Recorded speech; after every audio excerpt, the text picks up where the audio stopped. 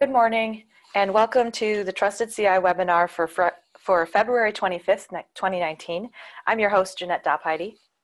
Trusted CI is the NSF Cybersecurity Center of Excellence, and these webinars are part of its mission to deliver high-quality, actionable guidance regarding cybersecurity to the NSF community. More information about Trusted CI can be found at trustedci.org. Today's topic is the anticipatory cyber defense via predictive analytics, machine learning, and simulation. And this is presented by Rochester Institute of Technology's Jay Yang. Before we begin, I have a few items to note. First, this presentation is being recorded. Second, participants are welcome to ask questions during the session using the chat box. So if you click on the chat icon and you type your question here, we'll be following the chat during the presentation. But we also have time at the end for questions as well. And Jay wanted me to note that some of the slides he will be going over in a high level. And so if you have more questions and you'd like to dig into them more, we could go back at the end of the presentation and dig into that. And with that, I will hand the presentation over to Jay. Jay, welcome. Thank you. Yep, I can hear you. Go ahead. Getting me to share. All right. Can everyone see this okay? Yep, looks good. Thank you, Jeanette. It's a pleasure to give this webinar today. I hope that through this presentation, we as a community can open up more dialogue on how to elevate cyber defense in terms of to anticipate what adversary can do, will do, instead of waiting for things to happen, right? As I will be presenting videos of our three prototypes, Capture, Assert, and Cascades, I certainly would love to hear your feedback on the features that make sense, it doesn't make sense, and so on and so forth, and look for potential collaborators, right? Before I start, I do want to thank Florence to connect me with this series and allow me to present this to a broader audience. Thank you, Florence. And you can see a number of students who have worked on this projects, I should say. This what I'm presenting today is a combination of many projects. We started working on Cyberattacks back in 2005 with the Air Force Lab. And since then, we have several number of projects. So there's a lot of students that we've engaged. The one listed here only is the last few years. And I also have a lot of collaborators over the years. And certainly that the majority of the research described in this talk was supported by NSF, IRPAR, and NSA. Okay, so let's get started. So let's face it, the people in this audience probably I'm preaching to the choir will be attacked. There's no 100% bulletproof security, right? It's just a matter of when, where, how, and what. So what can we do about it? Should we give up? No, absolutely not. So think about we as human being. We actually like to anticipate. I mean, I don't know about you. I like to anticipate a lot, right? So when you see something, you perceive, you comprehend the situation, and then you anticipate. We would like to anticipate the ball is coming towards me and hitting me, so I catch the ball. I'm anticipating that the way I walk this crossroad that I won't be hit by a car. We anticipate a lot. This is our human nature. So it's very surprising that we as a community, we have not done a lot, at least not sufficiently, to think about what's the limit? How can we anticipate? How can we predict the future before the critical loss of information or mission got impacted, right? So what has been done? There are a lot of works. I'm only citing two sets of works here. One is actually for me and my research lab. It's a variable length Markov models we developed back in the 2005 to 8 timeframe. We continue to build on a little bit. Basically is using Markovian property to look at observables. When we say observables here, we meant intrusion alerts. And I'll talk a little bit more about that and how we use that in the future. So we're not dealing with packet captures, we're dealing with intrusion alerts.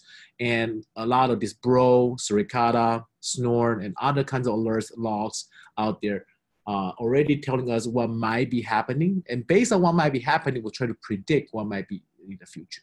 So those set of work has shown some robustness. You can see the table on the left that there are some performance going down in the step number 9 and step number 10, but later on you bring back up. So there's some resilience over there in this kind of method. Certainly there are some limitations there. We can talk about it if we have time in coming back. The other set of work is MITRE has done work on SiteGraph. This is built on George Mason University's work to this attack graph-based prediction framework. Over there is mostly modeling that different entities, different objects that's related to cyber attacks, use that to derive what might be happening in the future based on domain knowledge, expert knowledge. So for me, we as a group, my research group and my collaborators and I, we feel the key challenges are really, you can think about like 3 buckets. The first bucket is, can we forecast? I use the word forecast here instead of predict or anticipate. I use the word forecast because I'm drawing the weather forecasting. Weather forecasting, you nowadays to be looking at a day, 3 days, a week from now, 10 days from now. So that's the type of forecast I'm thinking about, really forecasting within the next week or so, will there be anything happening on my organization? What kind of things? And this kind of forecasting, you will not be depending on intrusion alerts because things hasn't happened yet. So be depending on some kind of seemingly unrelated signals. We'll talk to people about that next. Second type, second bucket. So instead of forecasting a few days, a week down the road, we should be thinking about, can we quickly recognize and separate evidences, intrusion alerts, I mean, recognizing behaviors by separating alerts. A lot of people in the SOC and really practitioners tell us that it is just too many, too overwhelming, right? With all these intrusion alerts, many of them are not important. So can we separate out, divide and conquer, really looking at the critical ones together and see what kind of critical attack behaviors are there, and then use that information to do a better, more effective prediction. And this prediction will be in the next seconds, next minute, next hour, not days and weeks. Finally, the third bucket is that we all know that we have only limited data, only limited observations, only limited observation of adversary behaviors.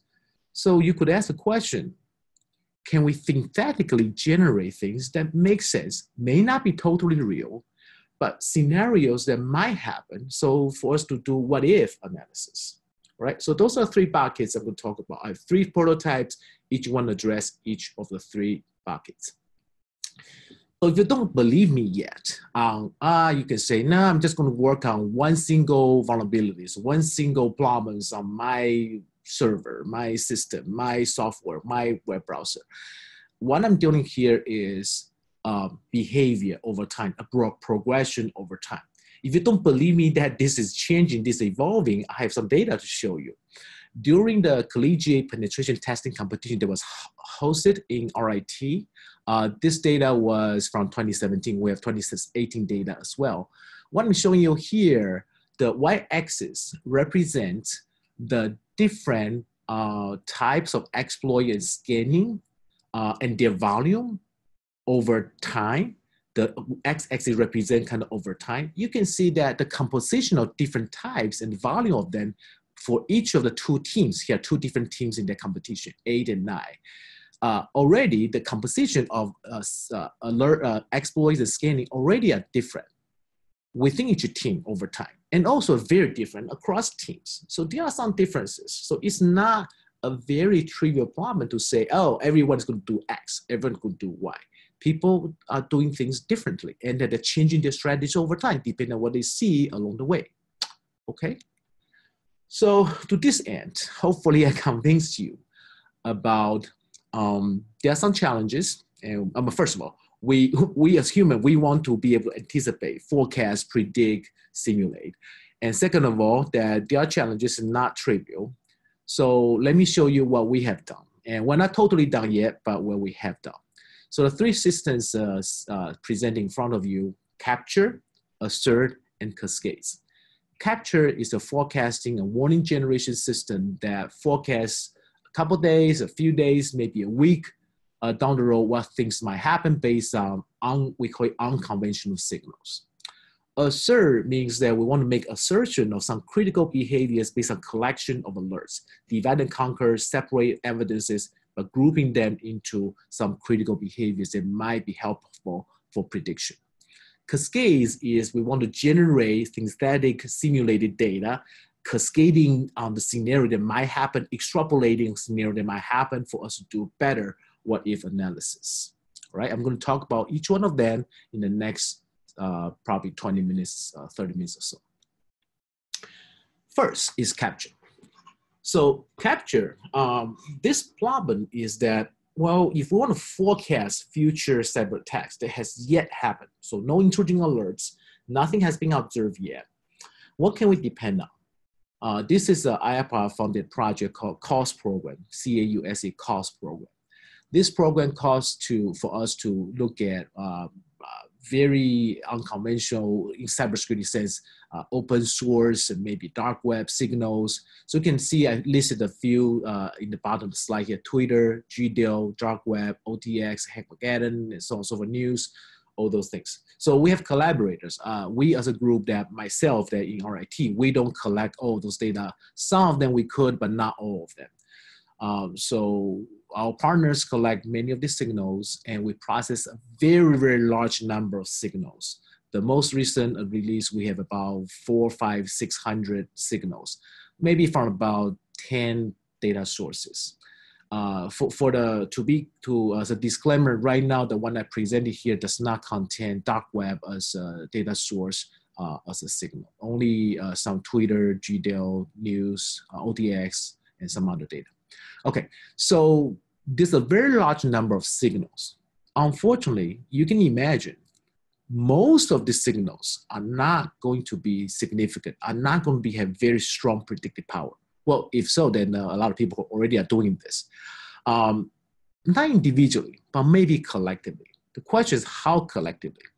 Also, you can imagine what is a lag. When I say lag, I mean how earlier the signal will have an effect to indicative of a future incidents. Think about someone complaining on the Twitter, something is not good with RIT. Does that really mean RIT will be attacked? And how long ago? It's like a week ago, a month ago, a few days ago, that is a lag time, the time elapsed between the actual complaint and the actual incidents, right? So how long would that be? What kind of lags? And also that you can imagine this kind of relationship probably is not going to be very stationary, not going to be it won't be the same over time, right? So, and adversaries, some of them are intended actors, some of them are kind of just one very ad hoc hackers that may not be very stationary kind of relationships. So deal with this, that Capture has looked at multiple methods in machine learning in general and looking at what kind of things we can do. So the three things that's very important that I'm indicating here. One is signal imputation. What that means is actually, a lot of people deal with this, incomplete data. The signals are not complete. Signals are event-driven. Incidents are event-driven. So you may not have signals all the time, and they're not necessarily correct, and so on and so forth. So you need to think about a way to do imputation. Second of all is how do we deal with, let's say, 500 signals with up to 60 legs, that's 500 times 60, many possible features. How would you select the right features in such a large number while you don't have a lot of incidents to base on and determine what features are important, right? And this relationship between the features, relevant data, and incidents need to be very dynamic and look at what period of times, there might be multiple time periods, they are relevant between the signal and the broadcast event. So by looking at all of these options, we have developed, we actually have a couple iterations of our system. And the version 1, what I'm showing you is close to the latest version we have. And in this version, we have the following components. We have what we call entropy-based lake feature selection. It's basically a feature selection mechanism, but we're looking at the lake features so that we can deal with a very large number of features and their lakes. We're also looking at this notion of concept drift, which is something that people have used for machine learning in general, but we're looking at concept drift in this case and looking at what period of time and multiple time periods where we can use for model training. We also think that this is very, very important, not just to forecast, but providing some kind of a reasoning rationale to describe how does a forecast, how a forecast is being generated. How do you explain the correct and the incorrect forecasts, right? And of course that you want to have the dial functionality where you allow the adjustment of to have better false positive or better false negative, right?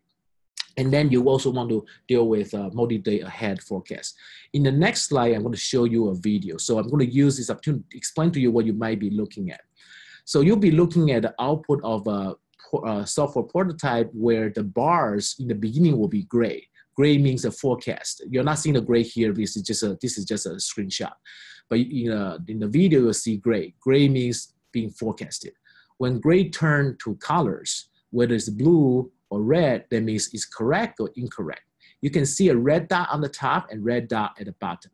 The red on the top and bottom representing the true and false. Right now, we're only demoing only the binary forecasting, yes or no, whether there's some kind of attack happening on a particular target organization. If it's on top, that means true. Yes, there is at least one.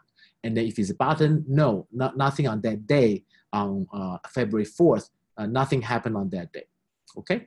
So as you see that the blue one will represent the correct ones, the red one represent the incorrect ones. The darker red means false negative, not as critical, in my opinion. The very bright red, you didn't see this on the screen, will be false negative. There will be a worst case, okay? All right, so, and then on the right-hand side, you see this kind of histogram that show up. These are the different signals with their legs representing for particular forecast, helping us to explain what happened. You can see some red boxes here. Actually, red boxes just to help highlight. You can see some differences between a very dark green and a very light green, maybe a teal. And that difference means the difference as compared to previous day's signals, allowing us to analyze what happened, what changes between those signals being used to explain the forecasting differences. All right, so what we're outputting here are the confidence of having an attack or not having an attack.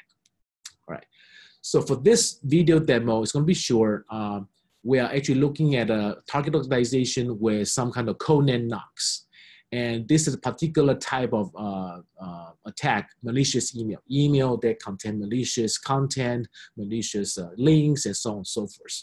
The training period for what we're showing here is between November 2016 to February 2018. The testing period is March 2018, about a year ago, right? The signal legs that we're looking at is 15 days for 400 plus signals in this case. And the forecasting for the next 7 days, you can see there are 7 gray bars there, all right? Jeanette, please feel free to interrupt me if I'm not explaining well on what people are looking at on the screen. Yes, so far it looks like people are understanding it. All right, sounds good. I'm going to click the button. What you will see is that as we continue forecast 7 days ahead with their confidences, and something will change because new evidence come in, some forecasts will change. On top of the screen is our baseline, still a pretty good system, a BaseNet system. And on the bottom is capture. Capture is more advanced with this what we call the ELF, late feature selection, as well as concept drift kind of selection. And comparing the top and bottom, at the end, when everything settles, we'll pop up the F measure. And you may not see this very clearly, but for the baseline BaseNet, the F measure for this testing period is 0.64, and for capture is 0.77, a better performance. What you're showing on the screen now is the provenance, signal provenance. We're looking at some of the big differences between the two. I'm going to pause a little bit, explain what we're trying to see here. All right.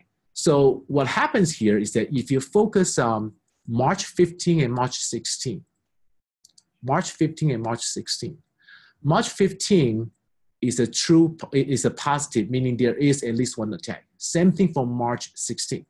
The baseline BaseNet does not do well for March 16. It's a bright red. That means a false negative. The confidence using the naive BaseNet does not produce a high enough confidence to tell the system that it's good.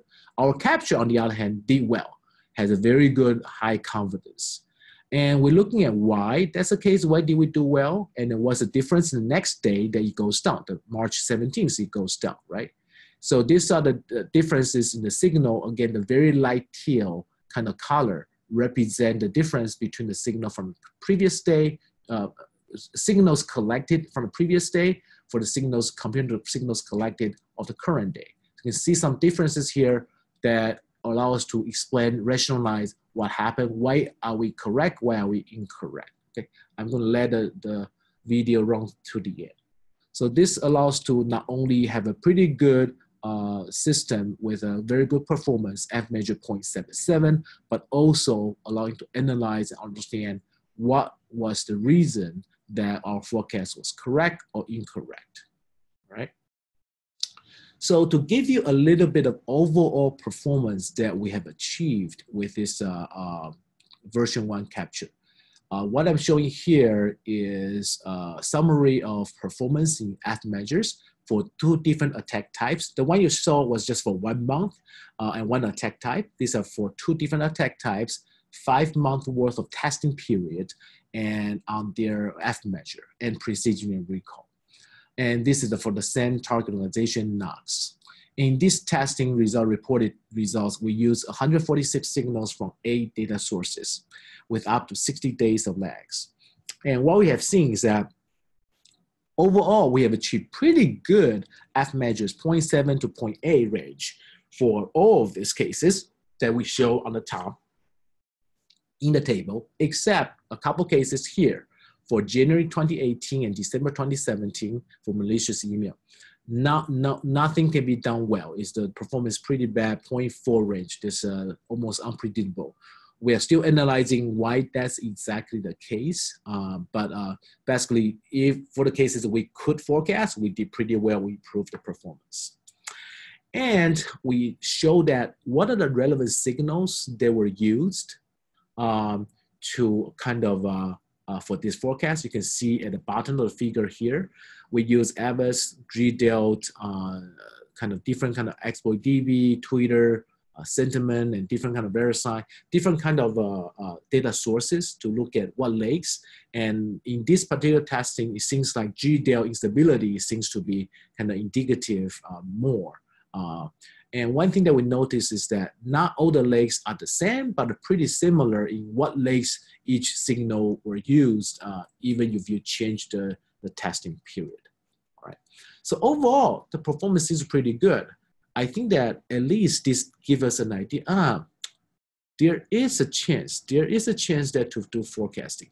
May not be 95% accurate, may not be 98% accurate. This is not image recognition. This is not text recognition. This is really something that very, very little have been done. I think that we need to think about a way to kind of work with analysts on saying what's valuable to you, even though it's between 70, 80% kind of F measure, okay, which is harmonic between precision and recall. One second, I got a couple questions here. Yeah. So what machine learning method is used for capture V1? Right. So it is the base system is a Bayesian network. Okay, so that's why we compare to baseline of BaseNet with no additional features.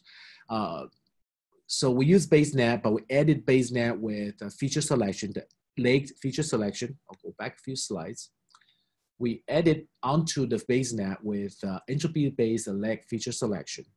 Okay, and we added a concept drift. These are all customized based on in the machine learning world, you have concept drift that deal with classifiers. You have this feature selection that do, and we modify it, we deal with them and kind of integrate it with BaseNet together. Does that answer your question? I'll wait for a reply. But in the meantime, we've got another question. Can we know what emails are problematic? What are the problems? For example, a scam, malware, who are the victims? So in this slide, actually, I have EM and ME. EM actually is an endpoint malware, and then ME stands for malicious email. These are actually coded by the testing team of the COS project to say, hey, here for this organization, these are the endpoint malware that actually being reported, and these are the malicious being reported. What that means in a very high level, malicious email means that the email contain a link, and a very maybe a attachment, maybe some of these are reported as a using email as a means to get to the end users. Endpoint malware means a detection of a malware that's sitting on a system. So that's considered an incident. So those are the two different types of attacks that was coded by the testing team of the COS program. All right, so should I continue? Yep, looks like everybody's on the same page. Yeah. I think that loading the video, I need to go out and come back in to help on the not having that glitch. Do it again. Okay. So that was our first system captured. The idea there is to forecast the future in a few days, a week or so.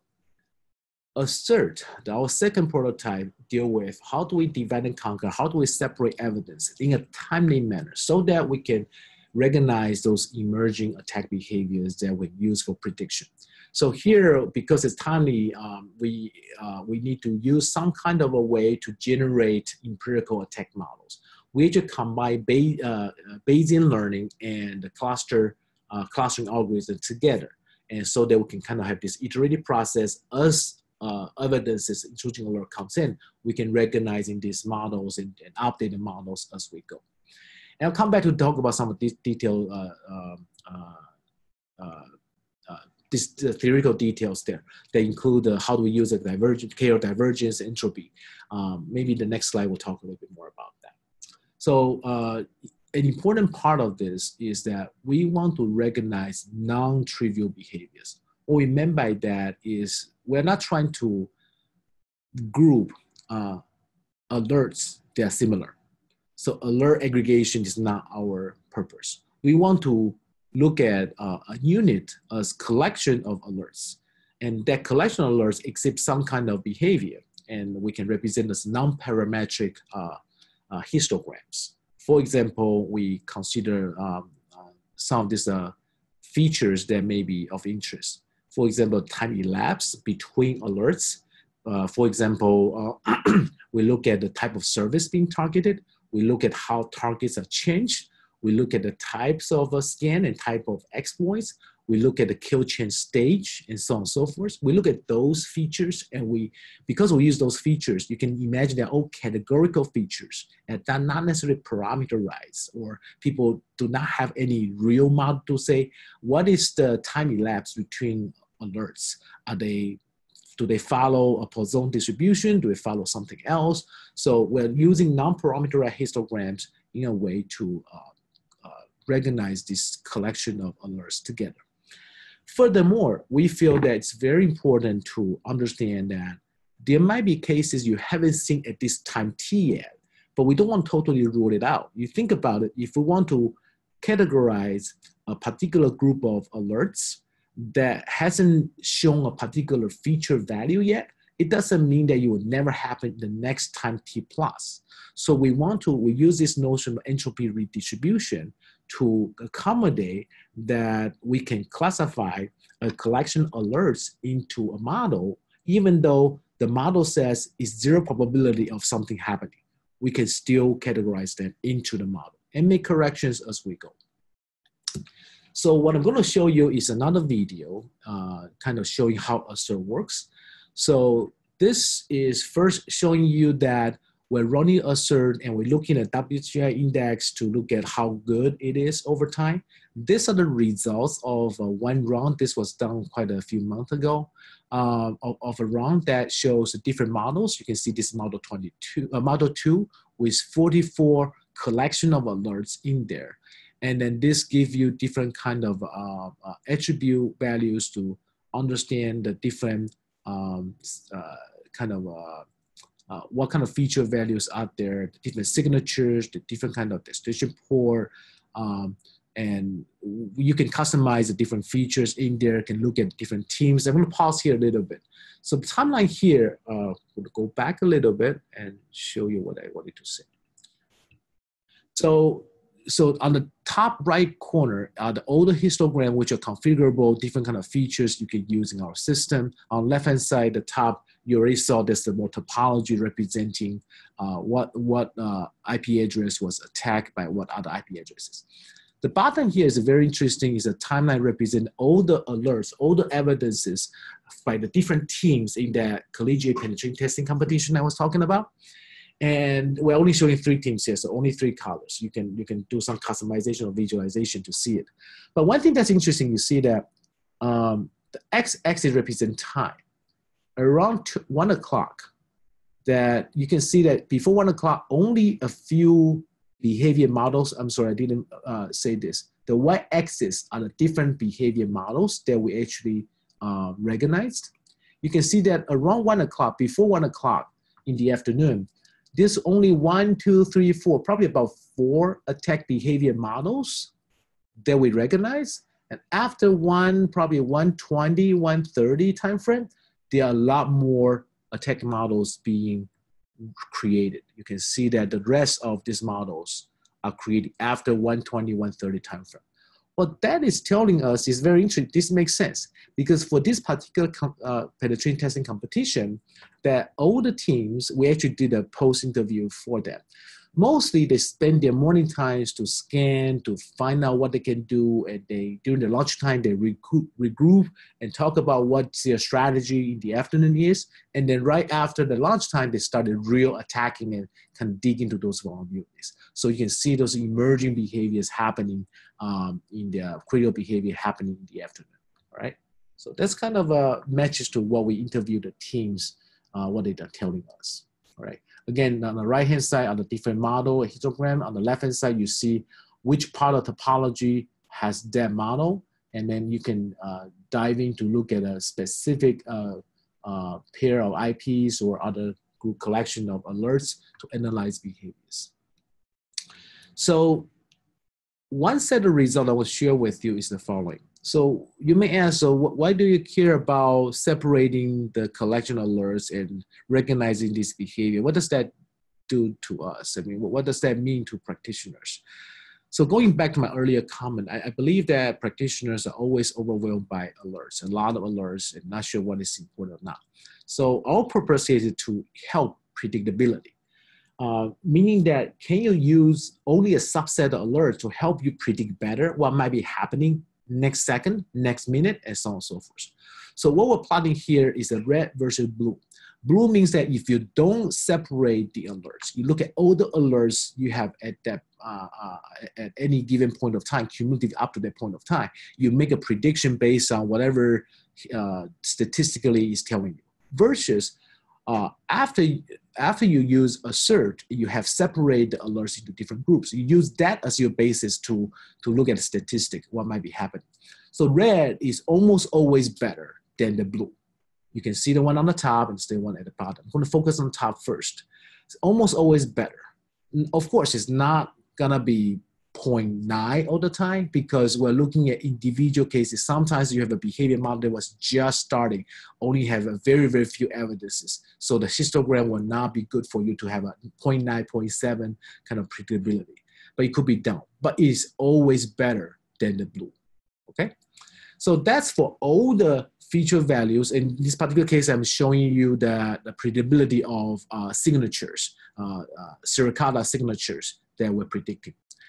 Well, at the bottom, we're also looking at, can we predict unseen signatures, meaning that this has not been shown based on the statistic up to time t yet. Can we do predictability on that? What we have seen here is that, again, red is better than blue. Red coming from assert, blue coming from no assert, okay? The y-axis, notice that it's only like 7%, 8%, 9%, very bad predictability. But keep in mind, these are unseen signatures. So telling that an analyst that something not yet seen but will happen is, I think, is very powerful. How do we exactly present that yet? I don't know, but we definitely see the value of using assert to say, hey, something new is gonna happen pretty soon, you may want to pay attention to. And even though the predictability is only 10%, but it's better than nothing, all right? So that's what we believe to be the value of assert. I think that every time I did a video and go back out and come back in because the glitch of rendering. So the last system that we have done is called Cascades. Cascades is meant to kind of use very limited data as basis, whether it's observables or topology information. We want to generate synthetic data so that we can analyze what if, right? What happened if we change network configuration this way? What if we want to simulate attack behavior, attack capability that's a lot stronger? What's gonna happen? So right now we have a Cascade version. We're still working on a lot on this side on how do we extract the critical behaviors, critical adversary kind of strategies and preferences so that we can do the simulation a lot better. So I'm going to focus on talking about two things we've done on Cascades. The first one is that we have developed something to look at not just the network topology information, the services being used in the systems, but also the adversary's capabilities, opportunity presented to that adversary, the potential intent, if we can model that, and the preferences. And in military terminology, the COI, the capability, opportunity, intent, are usually the way to look at what adversary might do. We adopted that information, added a preference for cyber adversaries. And we use that to generate these attack scenarios. And we can modify the different kind of attackers' capabilities, different attackers' preferences, and so on and so forth, as well as modify the network topology, which we call virtual terrain, to simulate what ifs. In addition to that, we have used this notion of importance sampling in the simulation community to really estimate the likelihood of very rare attack scenarios. We believe that if we're looking at a situation where the network is well protected, the likelihood of something that's successful may be at 0.0001% or even lower, right? So for those cases, if you want to simulate those scenarios, it take a long time and may not be accurate. So how do we actually simulate those kind of very rare scenarios? Those are two of the things that we have done, and we'll show you a little bit about the first one I just mentioned. So this is Cascade running. We actually have this is what we call the virtual terrain. You can see the different boxes have different colors. That means that we're simulating a scenario where initially everything's green, everything's okay. Then when you start running it, you may see the scenario where some of the boxes become yellow. That means they've been discovered. Some boxes become red. It means that they become prompt compromised. All of these boxes that are real services, vulnerability reference to CVD, MVD database, and the CVEs and so on and so forth, allowing us to model that what kind of attack might transpire, what they be successful, and so on and so forth. We also have a element, say, model zero-day attacks as well. And on the bottom over here, that shows the statistics of very different scenarios. Are they successful, not successful, and so on and so forth. So once you run this, you can go back to analyze different scenarios, but can also generate just tons of text files that allow you to analyze what might be transpiring, what might be successful and not successful, and how many steps does the attacker use, and so on and so forth. So I'm reporting to you in this slide two sets of results. The first set of results on the top. We're looking at the network topology like the left over here. Here's a target 1002, a target over here. They're hidden behind multiple layers of firewall. Here's the internet. And we're simulating four kinds of adversaries. Amateur and expert are the really targets we're kind of comparing. Comprehensive and random are not real attack behaviors. They're just serving as baseline for us to understand. Comprehensive means that the attack behavior is going to try everything. Random is just maybe trying to, whatever is the next step could be possibly done, try random. Expert and amateur, we coded in some kind of specific intent and behavior preference they have. Particularly, the big difference between amateur and expert are the capabilities. Experts know more things to do, amateur doesn't know everything to do. Okay, you can see that we can compare between amateur and expert, that expert taking a fewer steps to accomplish their goals, and their failure rate is lower as well. Now, we actually did something to change the configuration somewhere over here. I forgot the exact misconfiguration we changed. we just change one single thing. We're looking at the percent change on the steps for amateur and expert. It turns out amateur takes a long time, even though there's a misconfiguration on the network allowing the expert to take advantage of that. But the amateur couldn't, because amateur couldn't really discover that particular misconfiguration in time. Okay, it helps all others, but not amateur. On the bottom is another set of results where we look at the rare event simulation. You look at the y-axis over here, it's a 10 to the minus 5. So this network is modeling after some kind of healthcare facility where people's X-ray images are stored somewhere over here. And to get in here is very, very difficult. So the likelihood to get there by default in the base case is about 3 to the 10 to the minus 5. Now, if we do different scenarios, we modify a connection, we move a connection, we try to create a new duplicate machines and turning some machines from public to private. We try different kind of ways to see whether that rare event can be lowered down by how much. This precision, this error bar shows that we have done a very good precision on that. And this is done in a very timely manner, only a couple, I think a few minutes, a couple hours at most to run a lot of scenarios to demonstrate that we can also do rare event simulations or what ifs. Okay, so that's cascades. More recently, I have 2 more slides. More recently, we started, the glitch keep happening, so I need to come out and come back in. So more recently, because of all this experience, understanding, analyzing evidences, intrusion alerts, we start asking the question, so why couldn't we learn them well? Are there things that we should do to really get it better? So we started exploring, I have a student who started exploring the use of generative adversarial networks again, try to see to learn and recreate intrusion alerts and thinking about that recreating scenarios, not even extrapolating scenarios, just recreating the same scenarios. Can we do that? Can we use GAN to do that? GAN has been shown to do very well, reasonably well for images and other things, but can GAN use for this purpose? So we select specifically 4 features: alert signature, the port numbers for destination, source IP, and the time being that some alert happens. So what we have found is that the graph on the left shows a number in each box. A, D, S, T are 4 different features. So it recovers the signature pretty well, D pretty well. As you get closer and closer joint distribution, the difference between the generated scenarios, generated alerts versus the ground truth alerts, they're not getting worse, they're getting worse and worse if you look at the joint distributions. Of course, we expect that. So the blue lines represent, it actually goes down not that far, from 0.722, 0.749 to 0.716. So this alert signature and destination port combination seems to be recovered pretty well. And if you keep going, some is not recovered very well. So we've seen that. So we ask ourselves, why? We're really asking the question, how can we use GAN in some way to configure it, change the loss function, do something about it so that it can capture the higher order features, higher order feature dependencies to compensate lower order reoccurrences. What I meant by this is the following. Think about if there's a particular signature on an alert that's very rare in the entire data set, but that's very critical.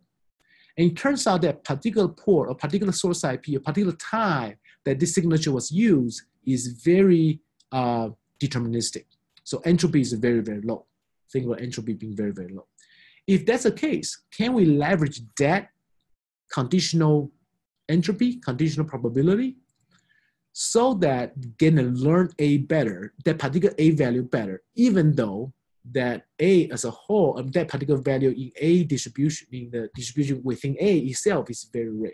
How can we do that? If we can do that, then I think that we can really recreating the alerts that focus on the critical ones, but not being overwhelmed by the ones that has a very high, large distribution to dominate our learning process. So this is ongoing work to share with the community to kind of asking this question, why can't we learn well? Why can't we predict well? Is there some reason that the learning system is being predominant by the heavily distributed feature values?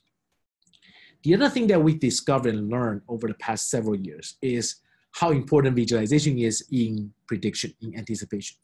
I mean, this is probably preaching to the choir again, but the point is that it is non-trivial, in my opinion, that how to convince analysts, how to convince people working in a practitioner to say, hey, I made a prediction to you, take it or leave it, right? You must be able to present it in a way that they can understand, trust the prediction in some way. When I say trust, doesn't mean that they always take it and take the forecast and not worrying about it. Is be able to understand what the values this forecast, these predictions are bringing to them, and not taking them as just everything. I need to trust everything that's happening. So how do we do that? How do we use the visualization to provide interactive kind of experience for the analyst? Right. So that's another thing that we've been working on recently. All right. To this end, I want to conclude my presentation. I want to recap pretty quickly that using capture, we try to address the challenge of unreliable forecasting due to this non-stationary and very insignificant signals. And we have done this late feature selection, concept drift to address those problems.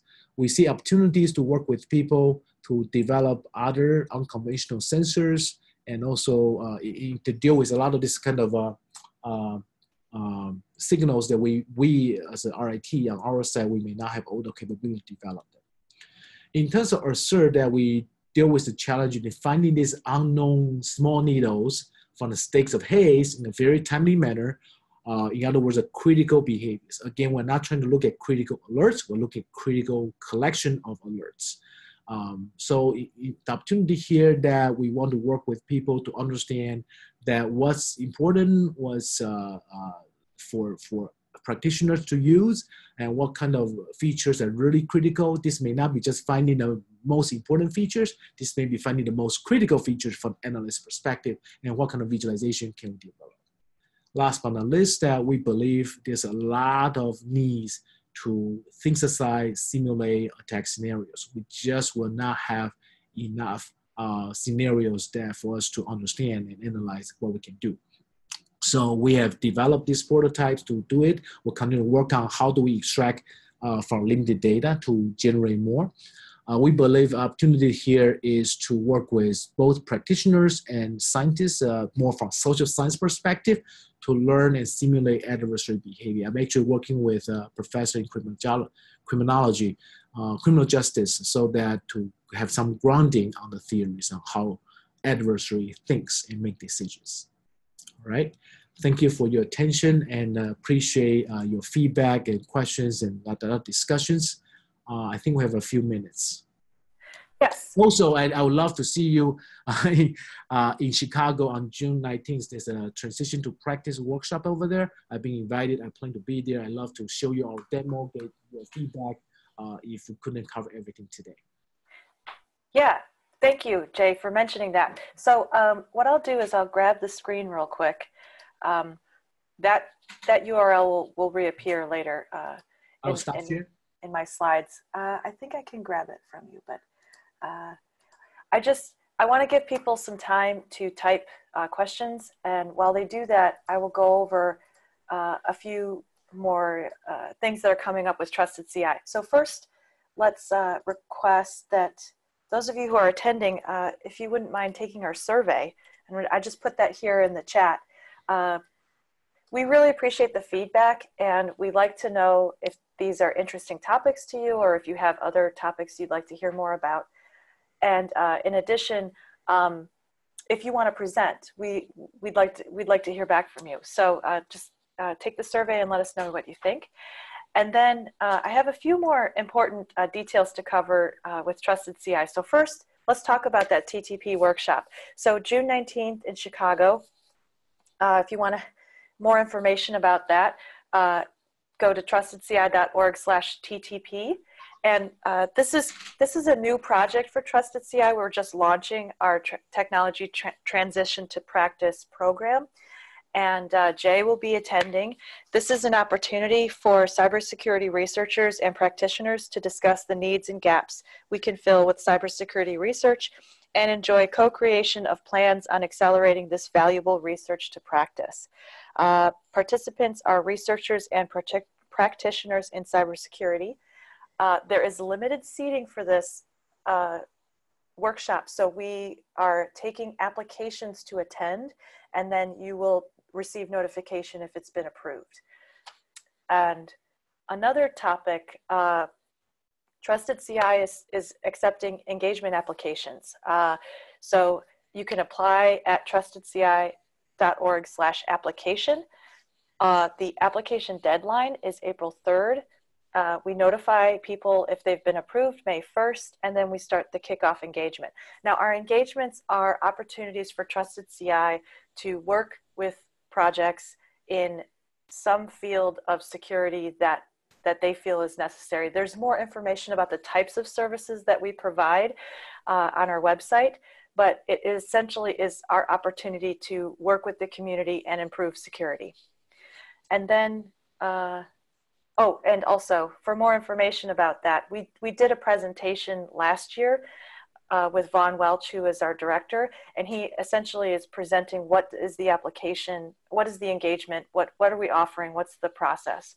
So if you want more information about that, you can go to this YouTube video. I'm just going to post it right here in the chat. And then one more thing. We are launching the Cybersecurity Fellows Program. This is a program that we announced last week. The Fellows Program will establish and support a network of fellows with diversity in both geography and scientific discipline. These fellows will have access to training and other resources to foster their professional development in cybersecurity. And in exchange, they will champion cybersecurity for science in their scientific and geographic communities. They will communicate challenges and successful practices to Trusted CI.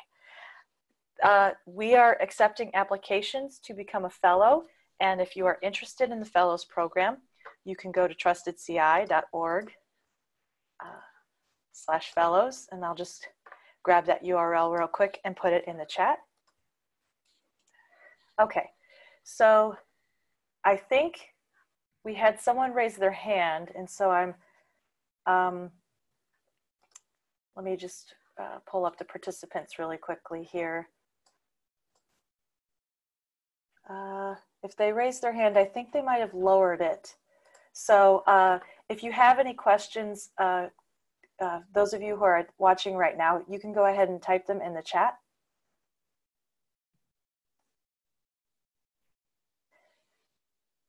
And okay, I think maybe people are still typing, but Jay, I just want to thank you so much for this presentation. And this research is very interesting. I was formerly on the BRO project, and so I get excited about these TTP programs because BRO is kind of one of the first well-known TTP programs.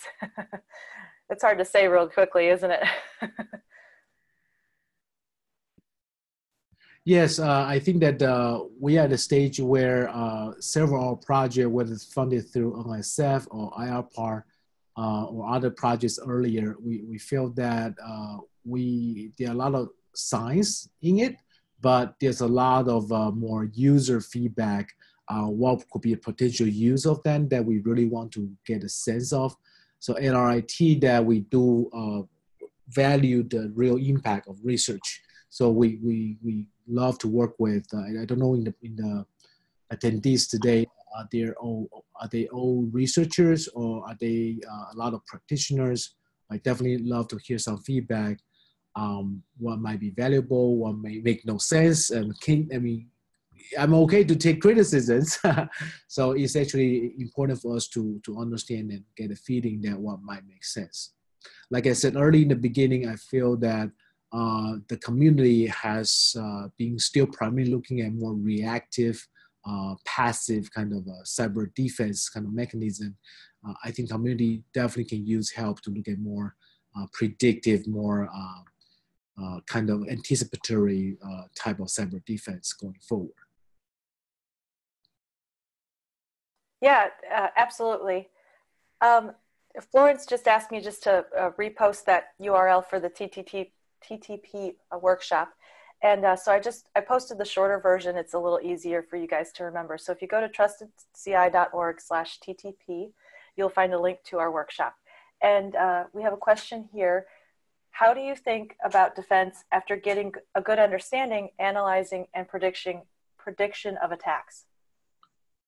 So I'm trying to interpret what that question means. I think that the question may meaning that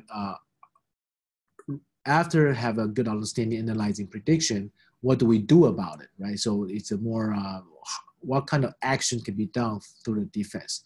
So certainly, if that's a question, if that's a question, I think certainly there's a lot of work being done in moving target defense.